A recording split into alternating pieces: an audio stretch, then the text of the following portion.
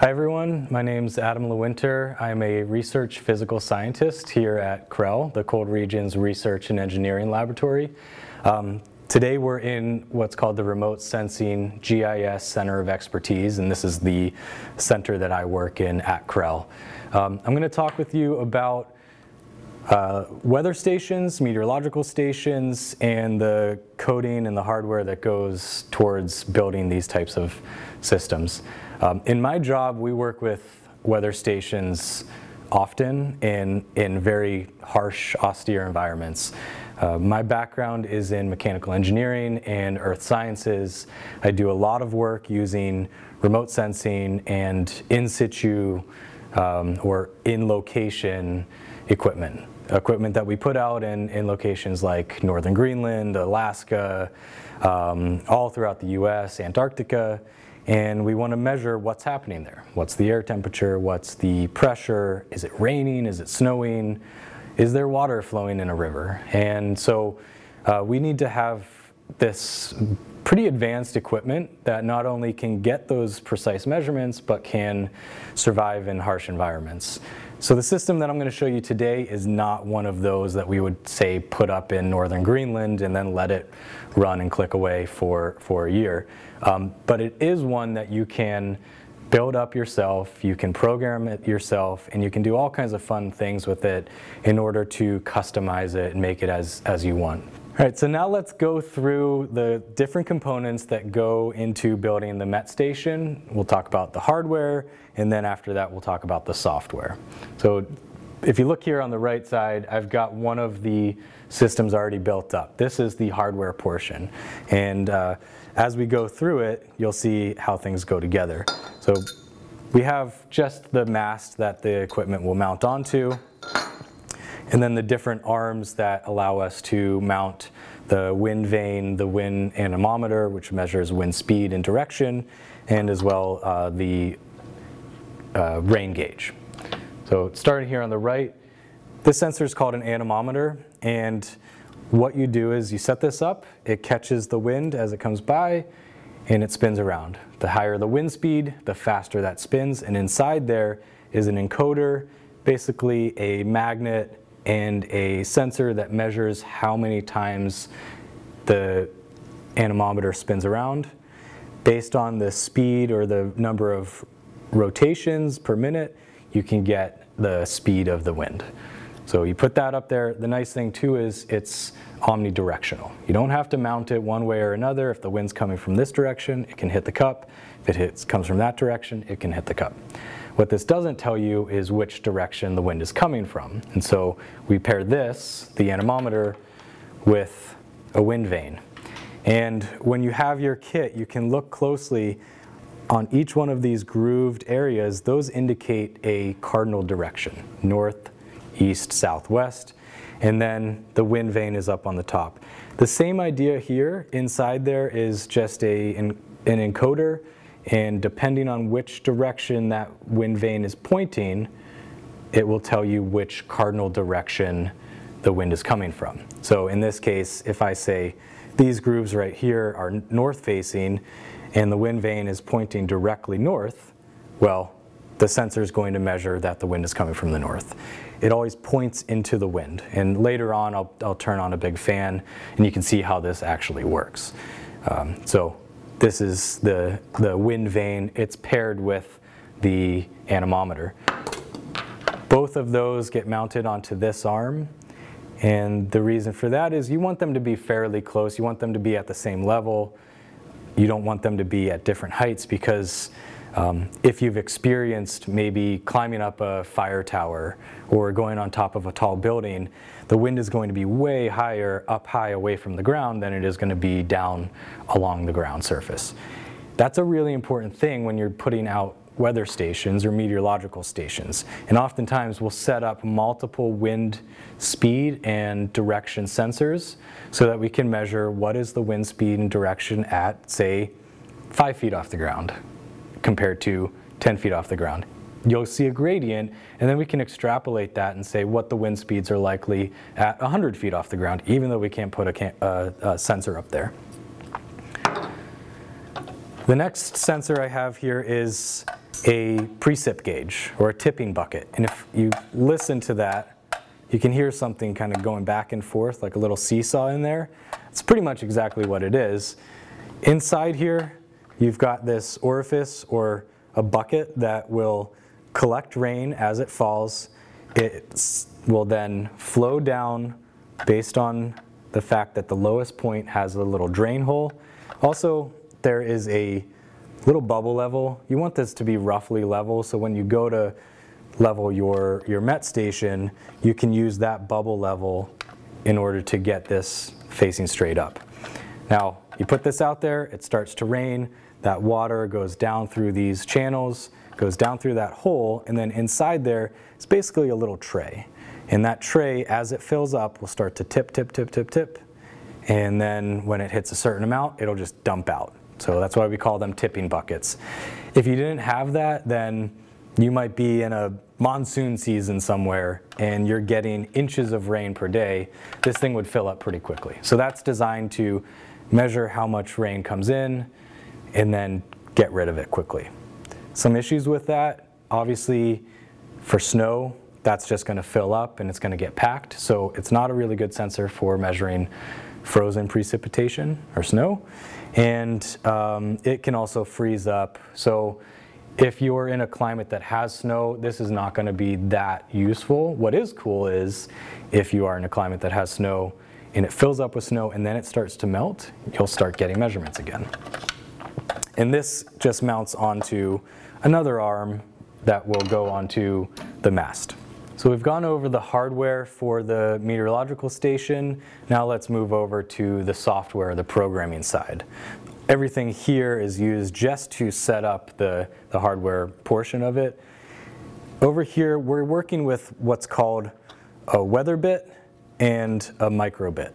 These things are designed for early learning and easy programming of control boards and computer processing units. So moving from the left to the right, we have what's called the microbit. This is really the brains of the system that you're going to be building.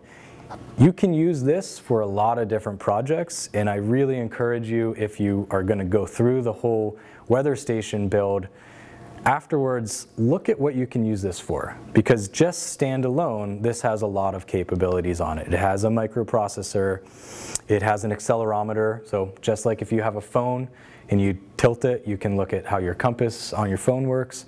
It has a speaker, so you can play music. It's not a very good speaker, you're definitely not going to want to be jamming out in the park with this, but it will play little jingles and give you some tones. It has a USB input, that's for programming it and communication. You can also power it using this power supply. 2 AAA batteries go in here, and then you can power it without having to be plugged into a computer. Next is the weather bit. Now this is the module that is specific to the weather station that we're building. On it, it has this quick connect for the microbit. It does just slide right in. Be careful though, you can slide it the wrong way. It's not going to work. It's not going to do any harm, but it just won't work for you. Basically, think all those LEDs you want to have pointing up. This also has built into it all of the either connections or the actual weather station sensors on it.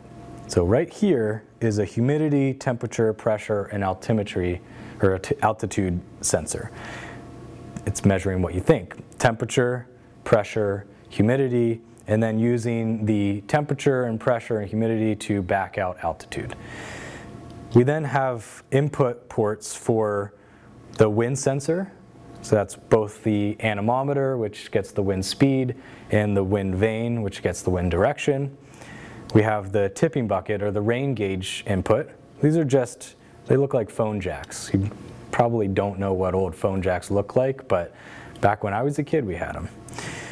And then we have ports for a soil moisture sensor, which does what it sounds like. You put these 2 prongs into some soil. I'll show you later where we just put it into a potted plant. And it will tell you roughly how much moisture is in that soil. And then soil temperature, which is this sensor. This soil temperature sensor, the only thing special about it is that it's waterproof. And so you can put it down into the soil. You also could put this out your window if, say, you want to keep the whole system inside, and now you have a waterproof temp sensor outside, and you have a interior or inside temperature sensor. So that's where those two sensors connect up. And then lastly, we have what's called a CRREL port. And that just gives us power and different communication signals so that we can put in different modules. In this case, what we're going to use is this thing called an open log. All this is a micro SD card reader and writer. Plugs in right there. And then we can take the micro SD card that we've provided, and this is no different than what you would put in your phone. This one is an 8 GB drive, and with the amount of data that's going to be coming off of this sensor, you could probably run this system for 200 years and never fill up. It's very lightweight data, but this open log module goes together with the micro SD. Slide it in. You now can log your data, and you're good to go. We've gone over the hardware side of the weather station, and now we've gone over the software side or the control side. How does this relate to what we do in ERDC, at our lab in CRREL, and in our field locations all over the world? These are really the building blocks or the basic measurements that we need in order to study locations that are far afield, that are affected by atmospheric changes. And so these basic measurements, air temperature, pressure, humidity, soil moisture, sometimes we put in tide gauges, we put in river gauges, pressure transducers that measure the height of the water surface. All of those things are the pieces of information that we need in order to recreate what is happening on site when we're not there. Why does it matter? For example, I have a project in northern Greenland that is looking at rivers that drain a large portion of the northern part of the ice sheet. Why do we care? Well, how much water is coming off of the ice sheet in the summer when it's melting, as opposed to how much water is just getting entrained or trapped back into the ice sheet. A good way to do that is to measure the amount of water flowing through these rivers. And so we put up weather stations that measure things like atmospheric conditions with respect to temperature and pressure and humidity, but also we put in sensors into the river channel that measure the height of the water surface. We can see big pulses of water coming down almost like floods when it gets really hot up on the ice sheet. We want to know how that meteorological situation is affecting or translating to water flow. Now, like I said, we don't put out systems like this, but we put out systems that are similar. They're just much more hardened for these really rough environments. That site I was telling you about in Greenland, we get often -40-degree temperatures. That's where Celsius and Fahrenheit match. So it doesn't matter if it's Celsius or Fahrenheit, -40, it's extremely cold. So we need our batteries to work up there, we need our sensors to work up there, we need the electronics to work up there. If you look at the specification sheets for these controllers, you're going to have a minimum temperature in which this can operate. So I encourage you to take a look at that, because you might not want to put this outside if maybe you experience -20 degrees Fahrenheit in the winter. What do the equipment look like that we put out for our systems in these far-off locations? Well, for example, this is our equivalent of that. Obviously very different size and forms, but essentially doing the same thing. It's a microprocessor that allows us to program the station to capture measurements on a set interval and then telemeter those back. What do I mean by telemeter? I mean send the data back via either satellite communication. If you are in a location that has cell phone coverage, hey, that's great. You just use a cell phone modem. This here is our modem, and all you do is put a SIM card in just like your phone, and that SIM card is either programmed to work with a cell modem service, so again just like your phone, or in our case, because where we're putting our equipment, there are no cell towers for hundreds of miles, so we use a satellite modem, and the data goes from here to an antenna, gets read out by satellite vehicles up in space, in orbit. That then gets telemetered down to a station and a server, and now we've got our data in real time. And I can share some links to look at some of those systems that we have that show our weather station data, but also we can send back images. We have time-lapse cameras that are in northern Greenland that take pictures every 3 hours, send the image via one of these modems, gets back to a server, and then you can just look at it on the web.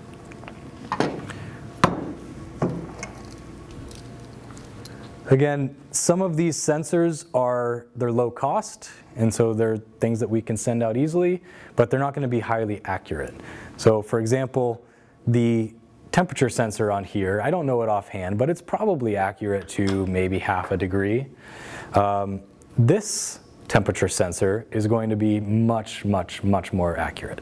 And that's really important if we're looking for the fine details about what's happening in the atmospherics in our location. So this temperature sensor is doing the same thing that this tiny little sensor on this board is doing.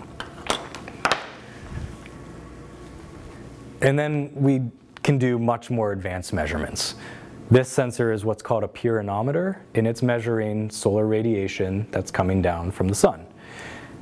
If you shadow it or shade it with trees or clouds or storms, then the value of this, which is watts per meter squared, the value is going to drop. If you have a really sunny day, the value into this is going to spike. And so if you take one of these and you point it upwards, and then you take another one and you point it downwards, we can look at solar radiation coming in from the sun, and then we can also look at solar radiation that's reflected off of the ground surface. So if you put this on, say, an ice sheet or a snow field, snow is highly reflective, and so the solar radiation coming up is going to be much higher than, say, putting it on a bedrock surface or a rock surface that's lower reflectivity. These sensors are highly sensitive, they're calibrated, but essentially they're going to be doing the same thing as all these other ones. They're taking the real world measurements, they're converting it into a digital signal or an analog signal, bringing it into the data logger, compiling it, and then sending that information back. Now we're going to put together the hardware side, and if you go to the links that we've provided, there is really good instructional information and some videos on how to do this. I'm just going to go through it step by step, so feel free to do this along with me, pause and play as we work through it. It's quite simple and everything's fairly standard. So what I'm going to start with is just putting together the mast. If you look at the mast here, one of them has been swaged or brought down in size.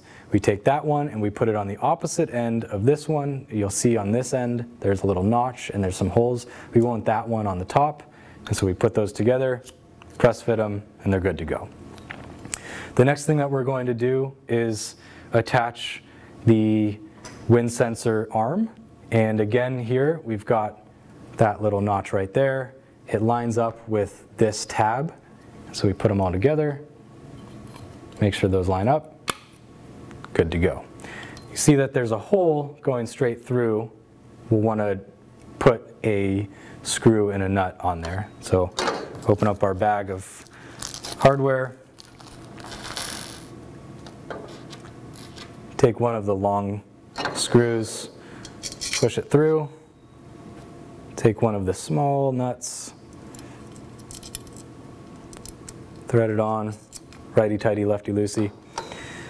And then to tighten that, you have this multi-tool. Just unscrew the end here, and you'll see that there are lots of different options for different pieces, whether it's a Phillips head or a flathead screwdriver.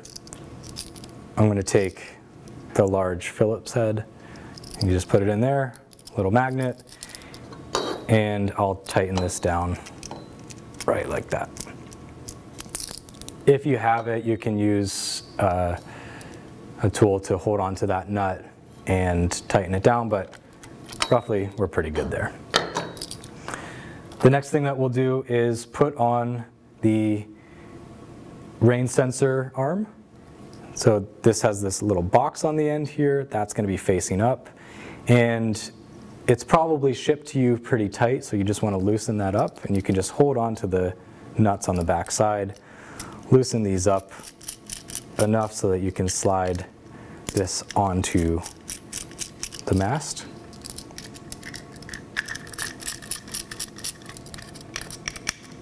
We'll see if I loosened it up enough.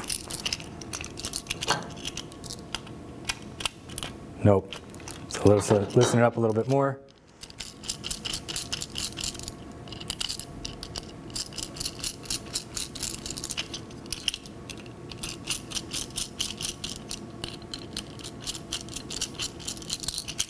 Okay. And again, you want that piece to be pointing upwards. So we slide it on. And if you look at my setup here, you basically want that wind sensor or the rain sensor to be out of the way of the wind sensors. You know, if you put this up in front of it, then you're not going to get an accurate reading of the wind direction or speed. So we'll put it, say, right about there. And all you need to do here is just tighten these up, holding the nut on the back side so it doesn't spin. And I'll align it first. One thing that we're really focused on when we're putting equipment out in the field is all of these details count. So how well do you tighten up your fasteners? How well aligned are things? Does it look right? If it looks right, it's probably done right. And any little thing that is wrong will be taken advantage of by maybe a fox or a bear or the wind. So you want everything to be as tight, as well placed, and in order as possible. So really focus on the details of what you're doing. Okay, so that's the wind sensor arm and the rain sensor arm. So the next thing we're going to do is put on our wind sensors.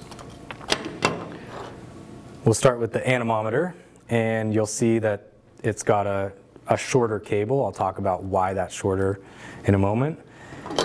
Doesn't matter which side it goes on. These are both the same, but again, there is a little notch there, and there's a notch inside there, so it's keyed. You can't put it in the wrong way. It won't fit all the way. So you just slide that in, push it down. You should then be able to see through this hole. And just like we did with the mast attaching the wind sensor arm, we'll put one of our screws, long screws, through one side, and then one of these nuts on the other side. And you'll see that there's a little captive nut seat for that nut to seat into, so that you don't need a tool to hold it tight. And then we'll just tighten that down again. You don't want to tighten it down too crazy strong. Don't become the Hulk or Wonder Woman on this, because you will break the plastic. Just tight enough so that it's not going to fly off. And then really similar for the wind vane. Again, it has the tab here that needs to be lined up with the slot on there. Put it in. Long screw. Nut.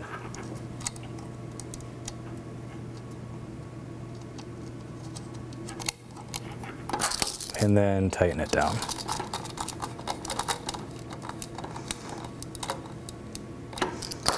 Good. So that's on. Now what we'll do is cable management. And if you ever go out in the field with me, you will know that cable management is one of the biggest things that I focus on. And the reason for that is, well, if you don't have the cables in the right place. They can get snagged, they can get cut, they can get chewed on, and all of that effort of putting together your weather station, going out there, doing all of that hard work is going to be gone just because a couple wires got snipped. So you'll notice that the anemometer has a much shorter cable than the wind vane, and that's because this anemometer is meant to go down through and then connect up to the bottom of the wind vane. You can see there's a little port there. And on the bottom of the arm there are these tabs, and all you're going to do here is just thread these down into those tabs so that the cable is nice and set up against the arm. You go around that there, come on the other side.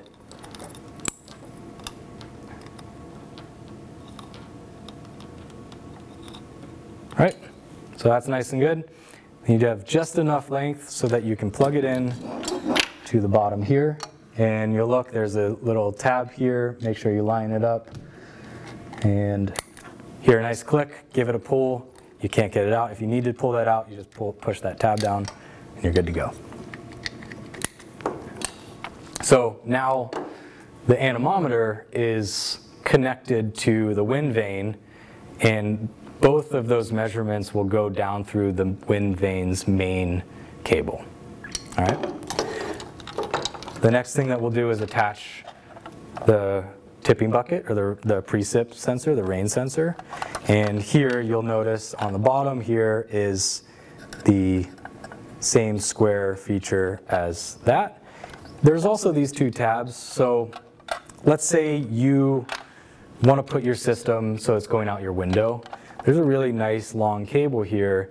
You could take this and you could put it out on maybe the banister of your deck, or put it up on the roof, or attach it to another post that's out there. That's what these tabs are for. So feel free to get creative with this. You don't have to do it exactly the way that we do it. You can always take it off of this and move it to another location.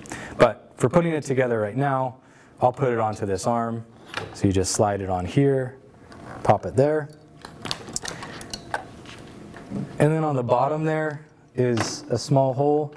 You take one of these small screws, you put it in there,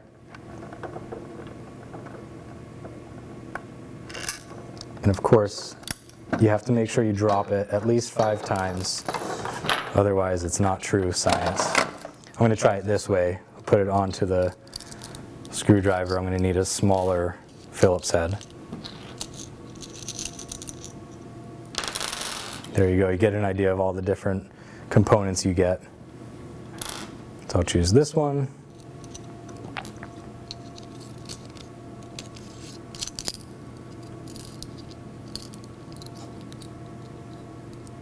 Let's try that again.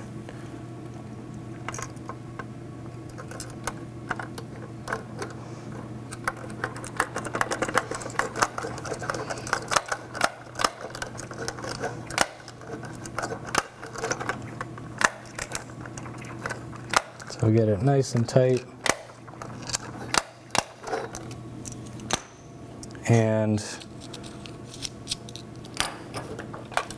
now we've got our rain sensor on.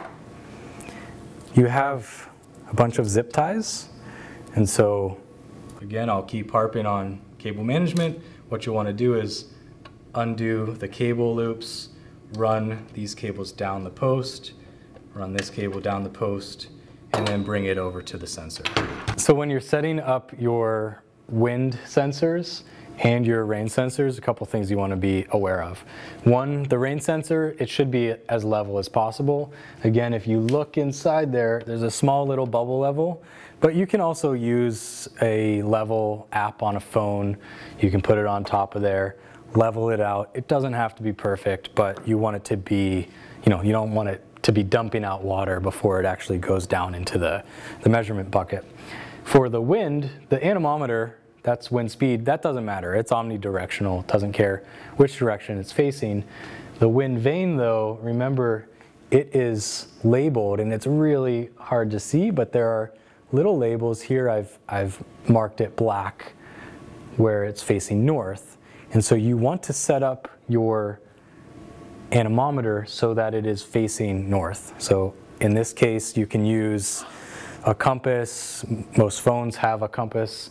And so you want to find which direction is north. In this case, it's that way. And so I would then just turn it so that's north. Obviously, that was not a very precise setup. You can do it better than that, I'm sure. But once it's where you want it, you then lock it down in place. There are these little hose clamps, really convenient for attaching the mast to a railing, to a deck, to something outside your window. But now our measurements, if the wind is coming from this direction, the wind vane is going to point in that direction, and we'll get the readout for north.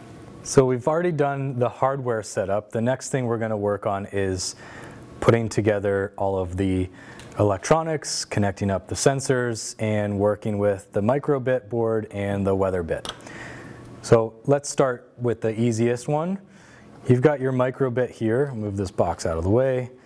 And again, that top side has a and B button, an LED array. It's a 5x5 array. You'll see what I mean in a moment. The connectors, and they're labeled 0, 1, 2, 3 volt, ground. So 0, 1, and 2 are signal, 3 volt and ground are power and ground, and then all these smaller ones are different types of signals coming in, information. If you look on the back side, we've got a power connector. That's so we can use our little battery tray. There's a reset button back here. If you want to reset things, if things just go really badly, you can reset it. There's a micro USB, and then microprocessors, all the different connections. There's the speaker, an accelerometer, and they did a really nice job at showing and labeling what is out here. So if you look at it, you can see that it says, hey, that's the USB, that's a Bluetooth antenna, that's the microphone, and so forth. So you can look at the specification sheets for this, but you can also just look at the actual board. The next piece is the weather bit. And this, again, as I mentioned, is specific for our weather station. And all you do is you take your microbit with the LED and the two buttons side facing up, and you just slide it into this slot, push it in until it fits. It's fairly tight. It's not going to come out of there all that easily. The next part that we'll do is the soil moisture and soil temp sensors. So if you look at them, they are these screw tightened terminal strips. And so we'll start with the soil temperature. So this, again, here's your soil temperature. And if you look at this, this is also labeled down here. So VCC, that's the voltage that is needed by the sensor. Signal in the middle, that's the actual data that's coming from the measurement. And then ground is the ground wire for power. So I've gone and set up my tool with a small flathead screwdriver. And this is the part where having small little fingers would help, but you basically need to just set up these cables so that black goes to ground, white goes to signal in the middle, and red goes to voltage. If you set these up incorrectly, you're not going to get any kind of measurements. And so we'll just slide them in, and if I get lucky, I can get them all in at the same time, hold them there, and tighten them down. One thing you want to be careful about is that you're tightening down onto the actual bare metal of the wire and not the rubber sheath that's used for insulating the wire. I know that from experience. I've done that in the field where I've gone and installed, oh look, and I didn't even get them in there. So when you get it in the field, you set it up, you go to test your sensor, and you've got nothing. And it's because we're actually in contact with the rubber sheath and not the metal end bits. Third try is a charm. You also notice that I don't have the system powered right now. That's on purpose. You don't want to have power to these ports when you're plugging everything in. Good, I've got good ground connection there. Now I'll work my way to signal.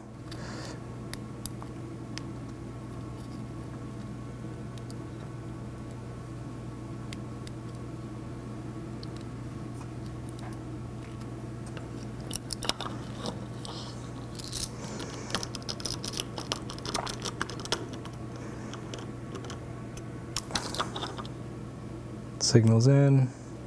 You can just kind of check, make sure it's all tight. And then the next one will be the voltage or the power.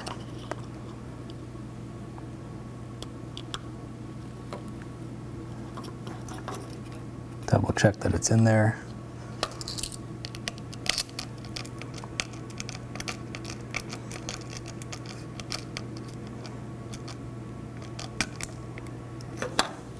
And we're good. Okay, so that's your soil temp sensor. The next one's going to be easier because you've got these cables. The kit comes with many more of these, and that's because you can have lots of different sensors on here. But the only ones you're going to need right now are going to be black for ground right there in the center, and be careful because it is different than the soil temp. We'll have red for voltage and then yellow for signal. So we'll just start on the one end and work our way around. And here you've got these pins that just go in. Much easier to get done correctly. Tighten that down, give it a little tug, make sure it's all good. So that's red in the VCC or the power side. Black goes in for ground, GND.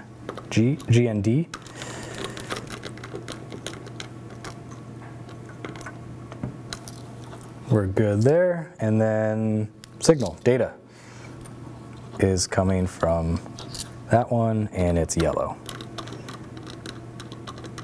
It's good to have standards as far as what color cable is associated with what type of connection. You know, so in a house you've got black and white for your power and your ground. In science research, we almost always stick to black is ground, red is power, and then some variation of signal or data will be a different color. A lot of sensors, as you'll see with the wind temp or wind speed and wind direction, will have more than 3 cables, and so maybe green is speed, yellow is direction, something like that.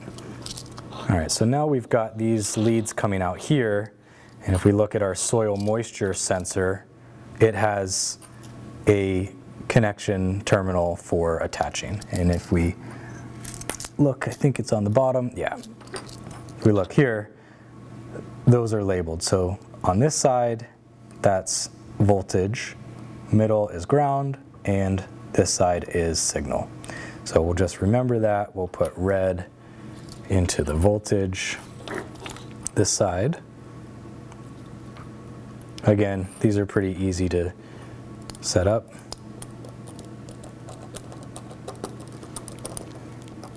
What would you do if you, say, wanted to have this in one location in your house, but you wanted to have a soil moisture sensor really far away?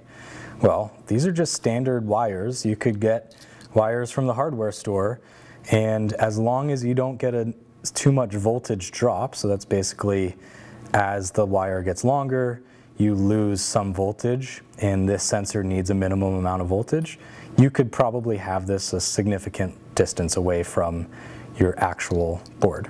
So another kind of fun thing that you could do after going through these standard setups. Now we'll put ground. Again, you can see black for ground.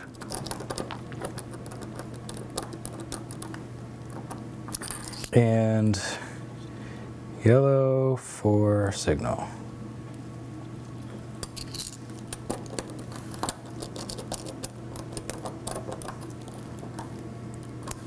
Awesome. So now we've got soil temperature, soil moisture. Those are the most difficult to set up. The easy ones are going to be wind and rain. So I've got my cable coming from the rain precip gauge, and if you look inside there, you can see that there are just 2 wires coming in there. And so we take this, and again, just like when you plugged into the bottom of the wind vane, there's a direction. You can't put it in this way. You've got to have it keyed in correctly. Click, and good to go. You could put the rain cable into the wind side, but it's not going to give us any data. So you want to make sure that the cable coming off the rain sensor goes to the rain port. And then the same thing for the wind sensor. This is coming off of the wind vane. You just connect it up there. Now the wind vane, if you look here, has 1, 2, 3, 4 different wires. Black ground, red power. I'm not sure which is which, but there's a yellow and a green, and that's going to be signal from the wind vane and the wind speed sensor, respectively. Plug it in, and now all of our sensors are connected. The next piece that we're going to put in is this open log drive or board for allowing us to write to a micro SD card. So if you look on the back side here, the slot for putting the micro SD card into the board is here. It goes this direction. If you try to put it in upside down, it won't work. So you just push it in until it clicks, and now it's in. When you want to release it, you just push in, it'll spring out, and you can grab it. Okay, so you push it in, and then the last thing for this is you need to line it up with this serial port correctly. Now you could put it in that way. It's going to allow you to do it, but it won't give you any kind of data. You could also get it misaligned so that you've got 2 open ports. It's also going to allow you to do it, but it's not going to give you data. So you want to make sure that you get these ports all lined up with these pins, and when you're done, it just looks like that. Okay? So for now, I'm going to then show you when you first power up your board, it's going to want you to kind of initialize it. So I've taken my battery tray, I've put 2 AAA batteries in there. That's going to give us 3 volts, and that's what this sensor wants. I'll take the port here. This is keyed, so there's a little bar there. It won't go in the wrong way. So you got to put it in the correct way. And then on this, there's an off-on switch. And the first time you power up your sensor, your board, it's going to do this fun little sequence.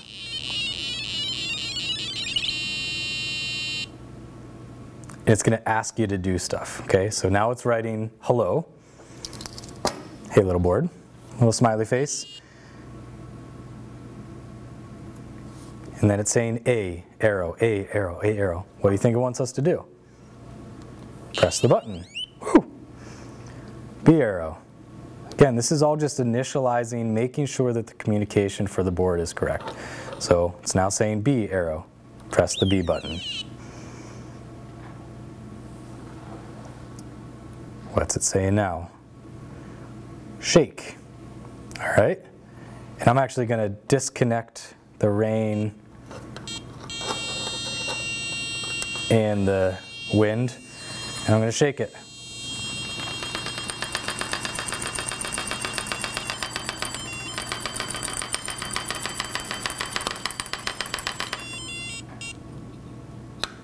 It's pretty happy with me now.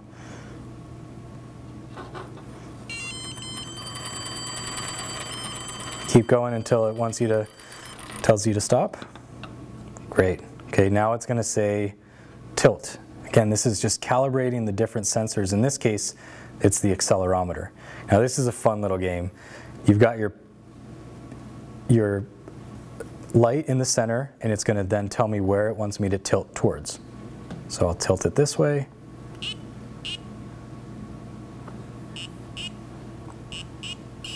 And I made it there. Now it's going to want me to tilt that way.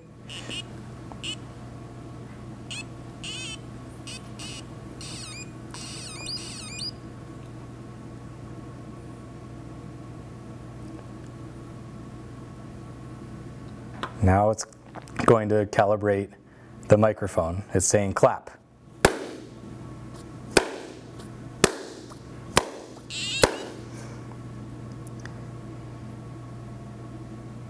And now it's saying, wow, we did a great job.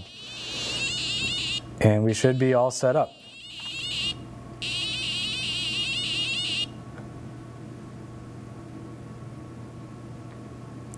At that, we're set up and we're ready to start the programming and testing of the weather bit and the micro bit. So I'll plug back in here and we'll move on to the programming side.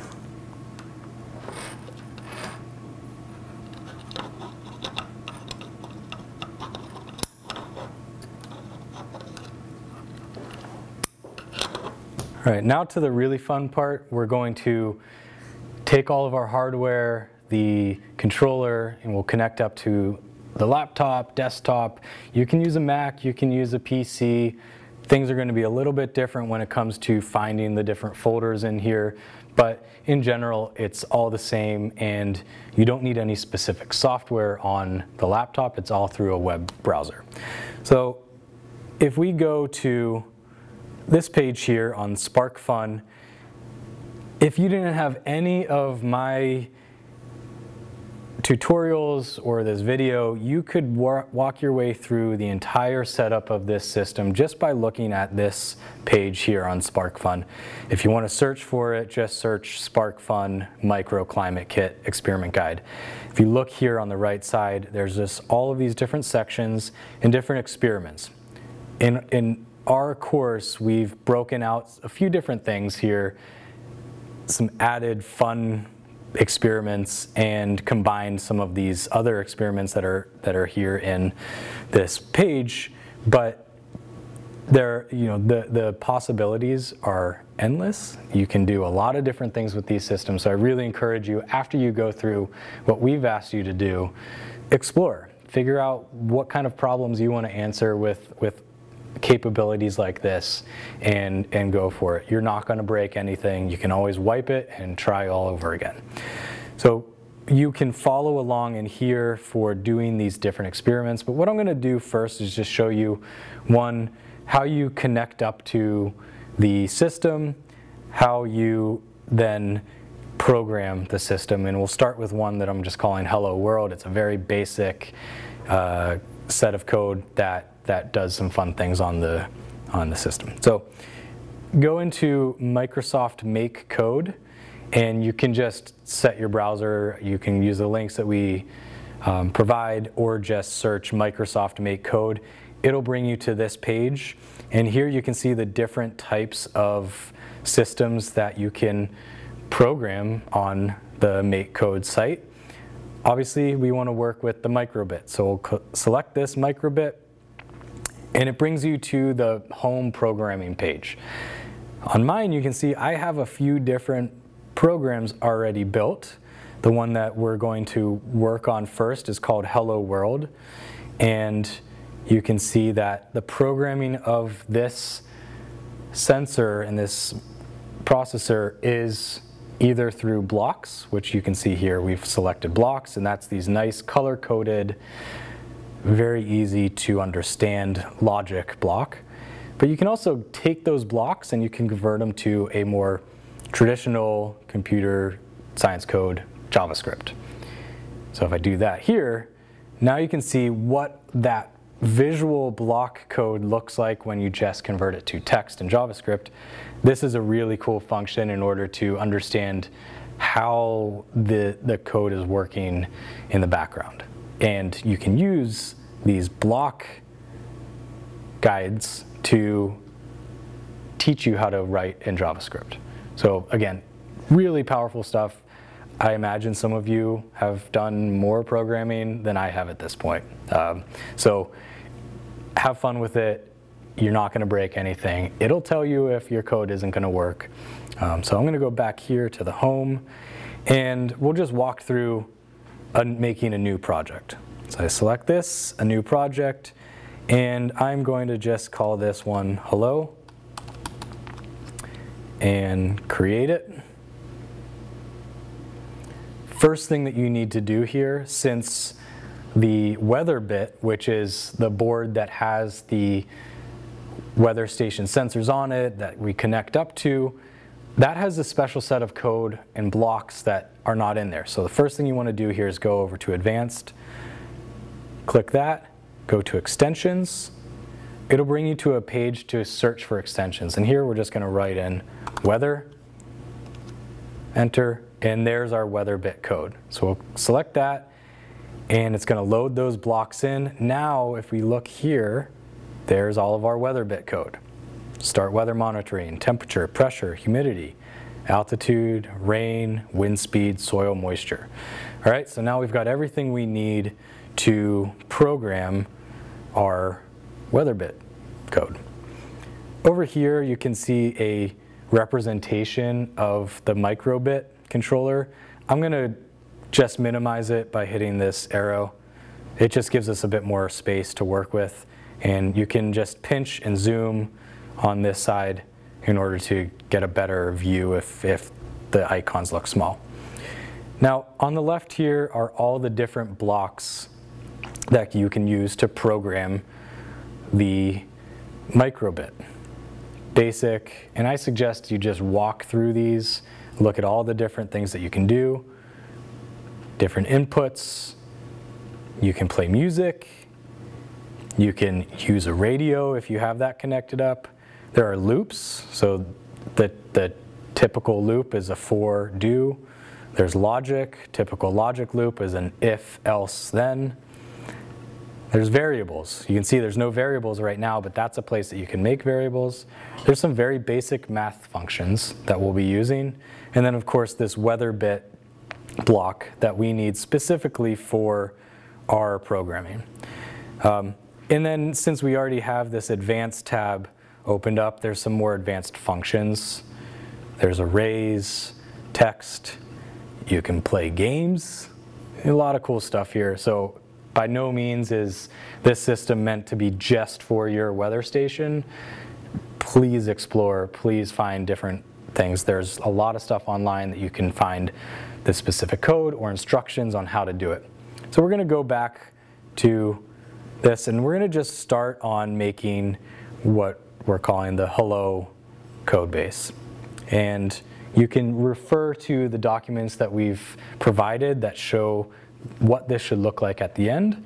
But basically we're going to have the beginning where on start do something. And in this case, on start, we're going to set an item to 0. So first we need to make a variable. We're going to call that variable item. Say OK. And now once we've made that item, here's the variable, but here's our set item to something. So I'll drag and drop that. You can also just hit delete to get rid of it. Go back to variables, and I'm going to move this over so you can all see that. You can also just click it, and it's going to bring it in. And now I'm going to drop this, and you look at this, it's just like a puzzle piece, right? So you can drop this into the on start. I'll move the whole thing over a little bit so that we can see the whole thing. And all this means is on powering up your microbit, set this item to 0 and do nothing else. The next thing that we're going to do is then say what we want it to do. All right, so in this case we're going to use a loop, or sorry, a logic, and it's going to be a if else logic. So we'll click that, we'll bring it in. Good. And now we want to bring in a comparison. So what we're going to put here is if item equals 1, and I'll show you how we can change item to 1. Right now it's set to 0. So we'll use this comparison, we'll click that, we'll bring it over here, and then the next thing we want to do is bring over our variable item, click, bring. You'll see now when it gets close to something that you can drop it in, it brings up that little red dot and the yellow line. Drop it in.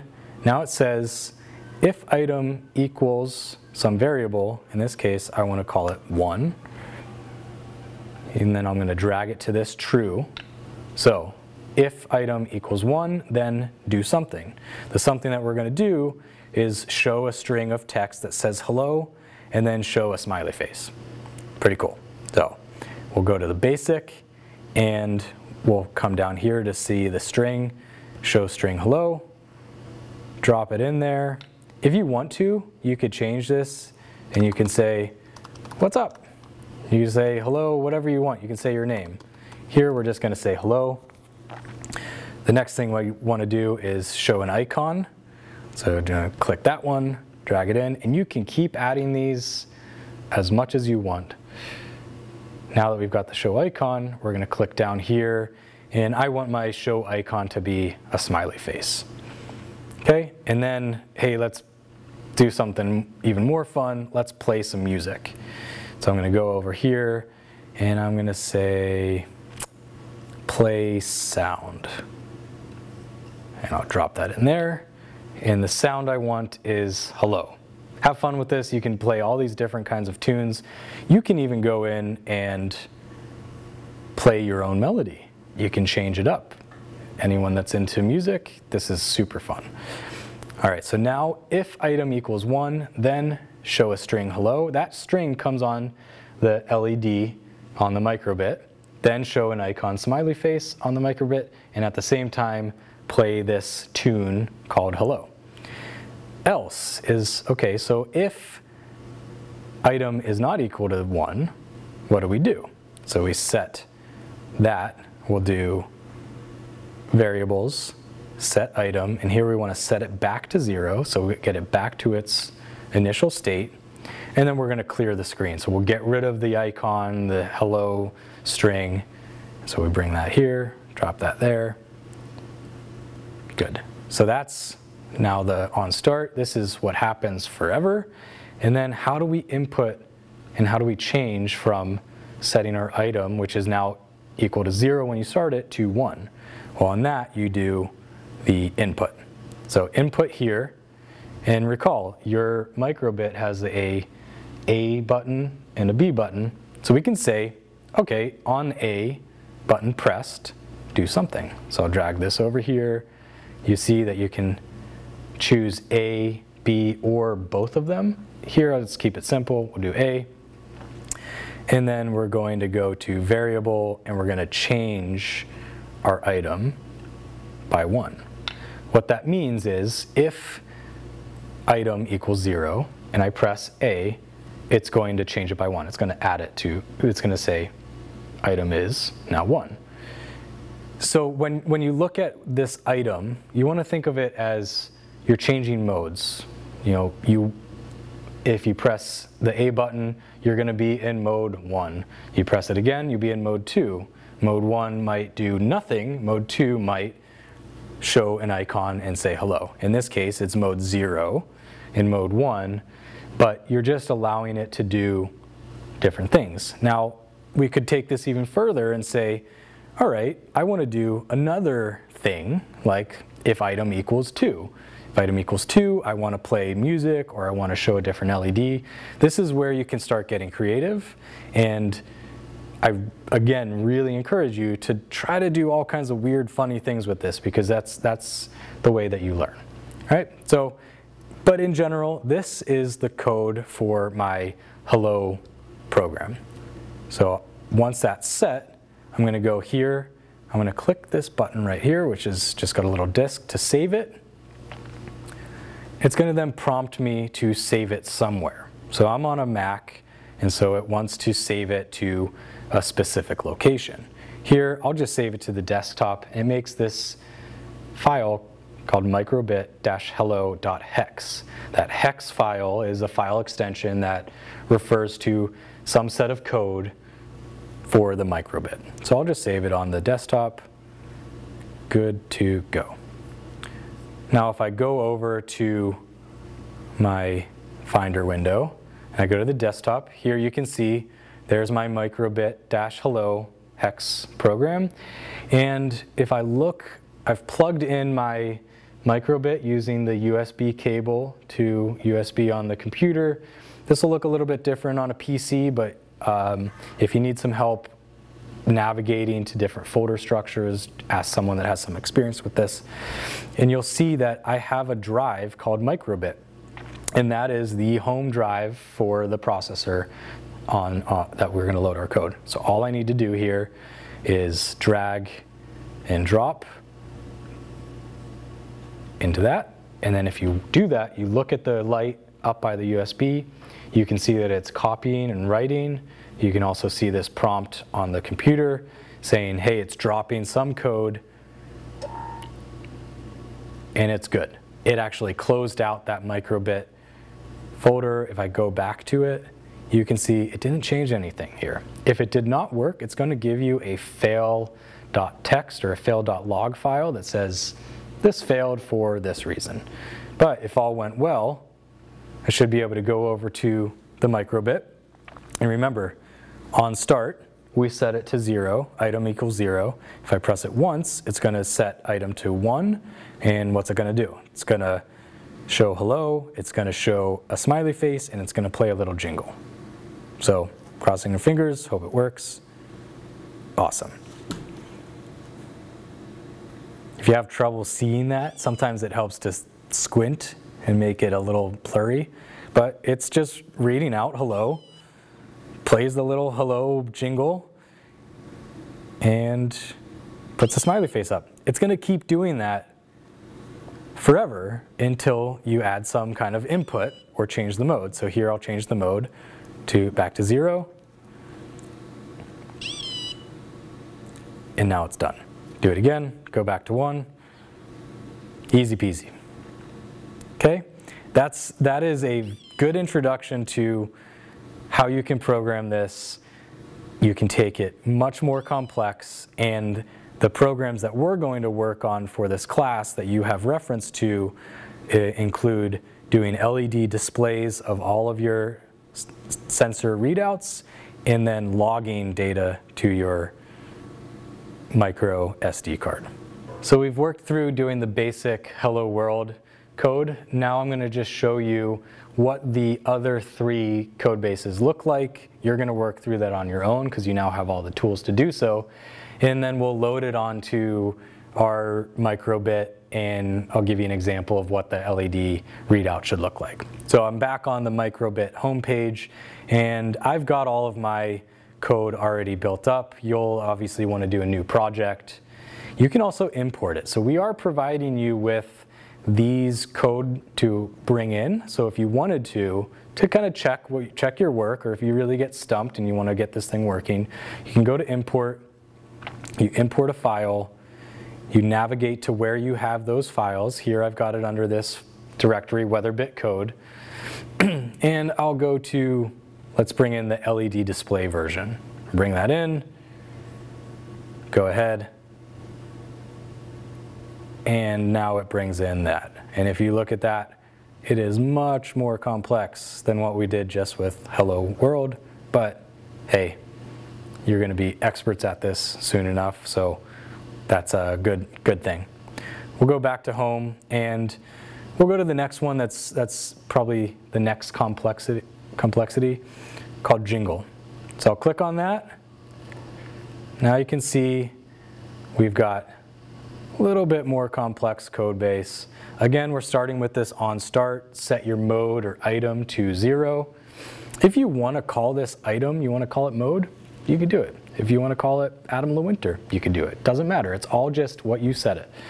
The next thing is on the button A, that just is going to proceed it from 1 to 2 to 3. And you can see here in this if-else loop, we have 1, 2, 3 different types of modes. The first mode is going to be if the item is 1, we're going to play a giggle sound, we're going to show a smiley face, and we're going to wait. Mode 2 is we're going to play a sad sound. We're going to make a frowny face, and then we're going to wait and clear it. And then the last one is going to be play the hello sound, show the string hello, and then stop everything. You can, again, put in all different types of sounds, images, LED, things like that. Have fun with this. You don't have to do it exactly as we say. But again, once you have it, you would download it or save it. Again, I'll do it just to the desktop, microbit jingle, save, go over to my desktop. So now I've got my desktop pulled up, I've got my microbit drive pulled up. I'm going to take that jingle hex file, drag and drop. You can copy paste it, however you want to do it. It's now loading, it's blinking on the board, and once that blinking stops,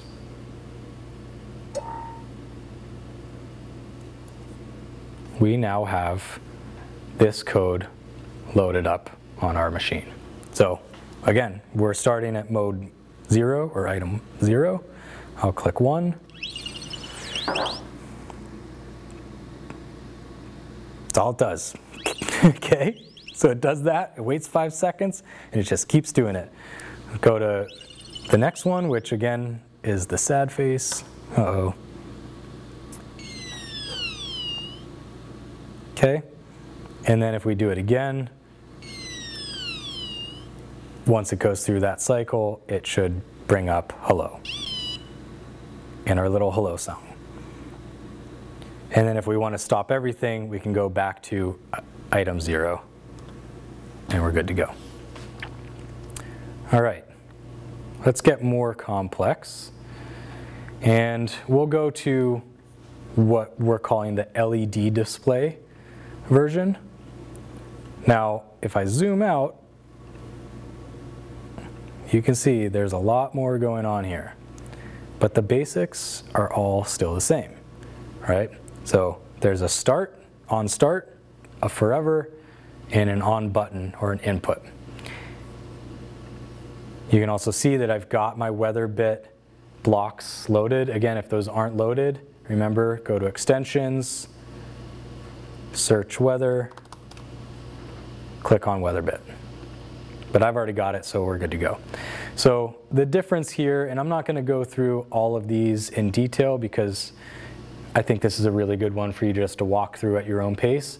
But when you start it, instead of starting everything to item 0, you're really going to start the weather station.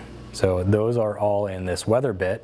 Start weather monitoring, start rain monitoring, start wind monitoring. So that's all in here. And then in here, we want to set some of our items. So we want to make a definition for what the item temp C means, which is soil temp. We also want to divide it by 100 so that we can get it displayed in actual degrees Celsius. We want to set moisture to soil moisture and so on. And then if you look through here, as we change our mode from 0 to 1 to 2 to 3, it should cycle through in real time the actual measurements from our board. So if we go through them, when item or mode is 0, it's going to display air temp C. It'll then show that number in temperature degrees Celsius. Press A again, it's going to go to humidity, and in that case it's going to be percentage. Keep going through pressure, soil temperature. Another fun thing that we can do here, if the soil temperature is too cold, you don't want to plant. So we can put a warning in here saying, if the soil temperature is below a certain threshold, don't plant. And so that's what this section says.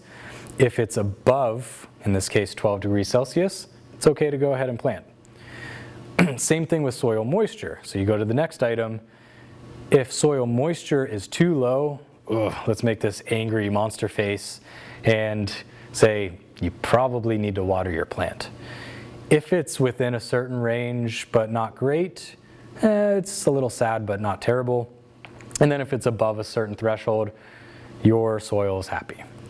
Then we go on through wind speed, wind direction, and then this one I think is one of my favorite, the precip gauge. If it shows that it is raining, then you will see one thing. If it shows that there is no precipitation, it'll show another. And in this case, if it's not raining, it's going to play a happy sound and it's going to flash our best representation of a sun when using a 5x5 LED array. If it's raining, then it's going to play a twinkle sound right there, and it's going to walk through this progression of raindrops falling down through the LED. That's why this section here is so long, okay? And then the last one, and I think this is one of the coolest, is the light level. So if anyone recalled, I did not say that the microbit nor the weather bit has a light sensor on it. So how are we getting light level? Well, the LED array, these LEDs have the ability to measure incoming light and convert that to a digital signal. So as you have incoming light, the voltage will increase, and so we now know there's going to be more or less light. So that's what this last one is. So we create a light value, light level, and then this thing is really cool. You can plot a bar graph up to 255. Basically, it's just going to create an array on the LED so that with really high light, say you take a flashlight and shine it right at the LEDs, all of those are going to light up. If it's completely in the dark, none of them are going to light up. If you put your hand over it and shade it, some of them are going to light up. So we'll show you how that works. And then the inputs here, again, all we're doing is changing our modes or our item by 1 each time. So I'm going to save that, download it onto my computer. Again, just going to put it on the desktop, press save. We're going to bring this up.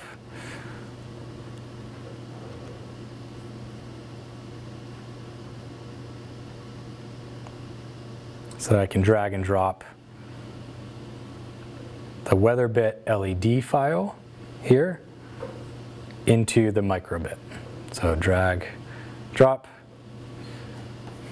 Again, uploading status, get some kind of status on your computer saying that it's copying.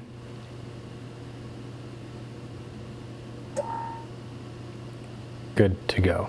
All right, so since we didn't set an initial state of 0, it went right into the first mode, which is air temp. So here you can see it's saying air temp C, temperature is 22.55 degrees Celsius. If you don't know Celsius, this is a great time to learn it. Now, if you remember, the next thing that's going to happen, if I change the mode, once it runs through this cycle of the air temp, the next one is going to be humidity. So now it's bringing the humidity text through. Again, this is all through that sensor right there. It's in percentage, 67.83%. If this was underwater, what do you think the humidity would be?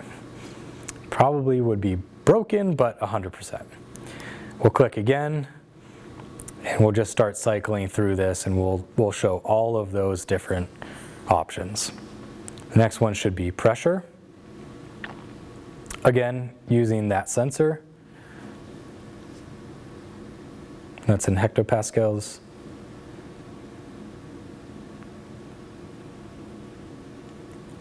That value is 27.55. Click it again. And soil temperature. Well, I don't have my soil temp sensor in anything, so it should be pretty similar to the other one, this sensor, 22.38. And the temperature is good, so it said plant. It's above 12 degrees.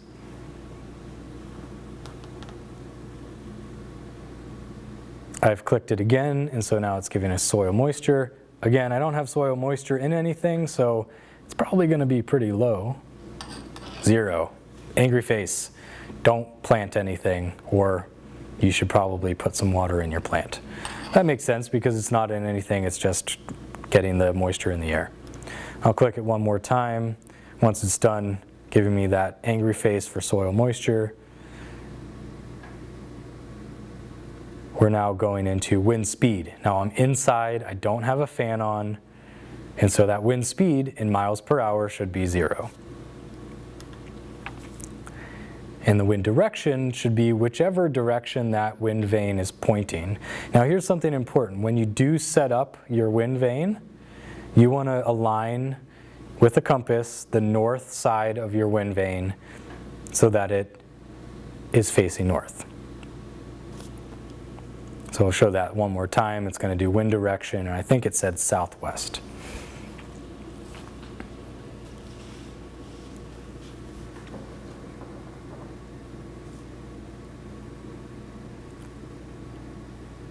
Now the next measurement, if you remember, this is rain. So this is taking our precip gauge, and if it was raining, it would have shown an animation of raindrops going down through the LED, but we're inside, it's not raining, so let's show a sunny sun. Next one. All right, here's the really cool one. This is the light value, the light sensor. So again, we're inside. If I just shadow it, let's see where I can get it. There you go. See that? It's scaling down. If I take my phone and put a light on it,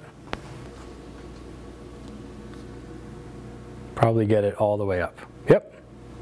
Light off, light on. Pretty cool. So what's something you could do with that? Well, you could have it facing out your window, and you can get an idea of the light value, how bright it is outside. And then if I click one more time, it's going to go right back to that first value, air temp. The last bit of code that I'm going to show you is the logging code. So we're going to simplify it. We're only going to look at air temperature, humidity, and pressure on the weather bit board, but we're going to log it to our micro SD card. So I've already written this out. We'll find the logging code. There it is. You're going to build this up, but just give you an idea of what it does. On start, it's going to show an X for the LED saying it's not recording yet, it's not logging. When you put an input in, we want to start the weather monitor. We want to start writing it to the USB drive, which that's what this bit of code is. We want to write a header, so basically say all the data that's going to be written, it's going to be in this format. First it's going to be time, then temperature, then humidity, then pressure, and then it's going to start logging the data. The logging the data comes in right here, which is right here, and how often do we want to do it? That comes in right there. So right now I've got it logging every second. In this case it's in milliseconds, 1,000 milliseconds per second. If you wanted to do every 10 seconds, you would do 10,000 milliseconds. Here we'll keep it at one second. Doing it that fast means that you can record a lot of data really quickly and get an idea of if your code is working. And then the only other thing, the last thing we need to do is be able to toggle from recording or logging to not logging. And that's what's happening here when you press the button A. So it initially starts, remember, not logging. You toggle it once and you set it to logging. It'll show a check mark. So here, do the same thing. I'll save that to my desktop, calling it logging.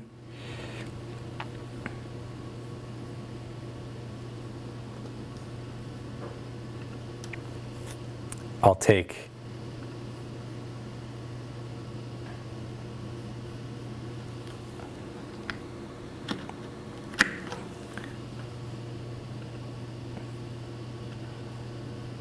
one second. Okay. So again, we're going to drag and drop that logging code into the microbit folder here. We can do that right there. It's going to load it.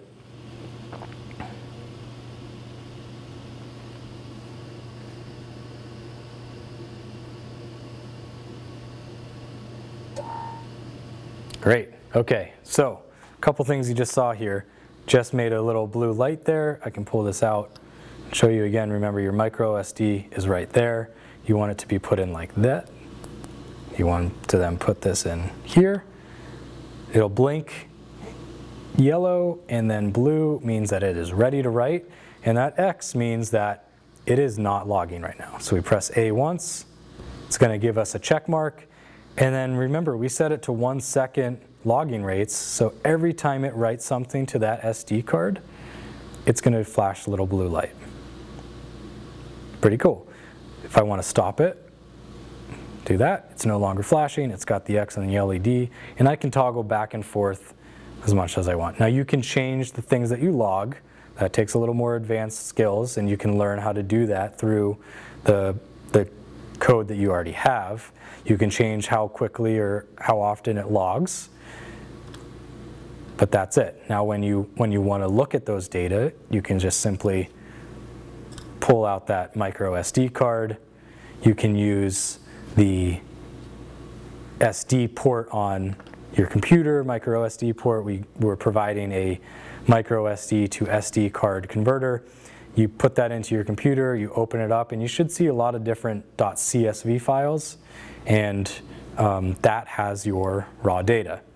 You can go further and look at that data and plot it in Excel. You can use different plotting software, but it is now your record of the data that you can measure. And as you saw, you can switch back and forth from one program to another. So if I want to, say, go back to Jingle, all I need to do is drag and drop Jingle onto there. It's going to load it. Once it's good, it'll stop flashing.